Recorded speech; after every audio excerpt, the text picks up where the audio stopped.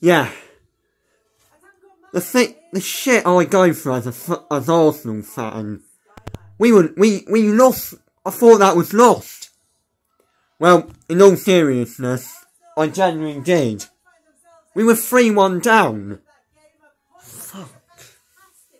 Oh my word. What is this season? What? Salvage a point.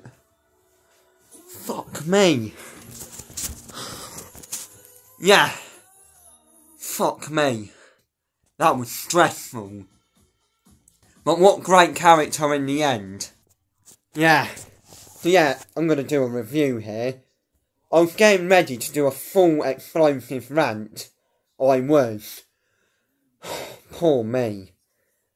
And yeah, if you ain't intending to become a football fan in your life, just don't do it.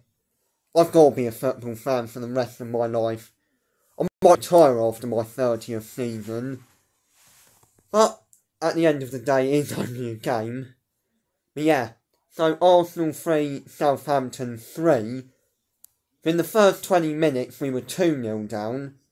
Martin, and it was an awful start. Ramsdale having an absolute shit show again. Then Martinelli pulled one back. And yeah, we were on them, but Southampton were much the better side. And that. And then yeah, second half we were on them and then they got the third. And yeah, it became very frustrating. We were not playing, we were not doing anything. We were just lacking creativity, to be honest with you. Like within the past 3 games. Like, we start off well in the first half now against Liverpool. We capitulate and draw 2-2. Same with West Ham. This was opposite. Don't know what just happened. Might wake up in the morning and check if we dig back. You know. But man, what a season. We've done very well all season. It looks like we're running out of steam at the wrong time, I'm afraid to say. Because come on, if you want to win the league, you cannot be fucking dropping points against shitting Southampton. I mean, you've got to win these games, man. I have a nasty feeling that is the title now gone. However, say if we win at Man City, we can qualify for the Champions League pretty much. So we would have done that anyway. We're nearly there with the Champions League. We're not going to have a repeat of last season. But we are with the title by the looks of it. Looks like that Saliba injury is really taking its toll on us and we really need him back. Because we are about to go to the Etihad and potentially play the biggest games of the season. The game of their lives so far. If we win them, I just don't think we will, to be honest. So I'm just going to go into that game with a mindset of just, well, enjoy it and what will be, you know. No, that's a poor mentality, but just don't see us winning at the Etihad. I think we can get a draw. However, if we defend like that, we'll be 6-0 down within the first 30 seconds. If not, maybe lose the game 20-0. That's what's going to happen. You know. I mean, honestly. But man, they need to stop doing this to me. So yeah, we do go 5 points clear actually. But we really needed to win this. This has potentially cost us the title, I'm afraid. The pressure's getting to them.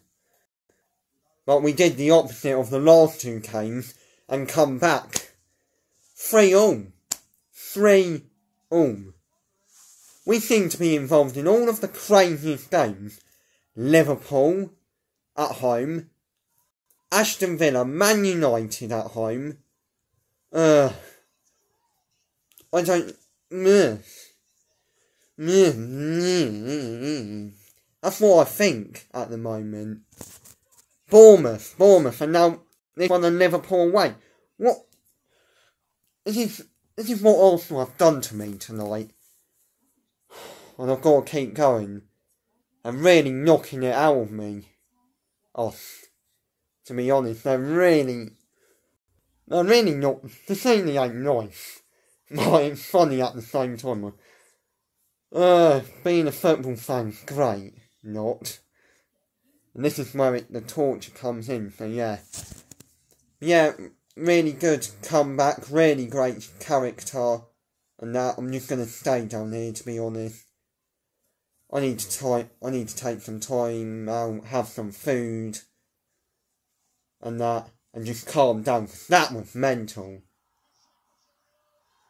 Yeah. Well, I knew we wouldn't pull off a Bournemouth.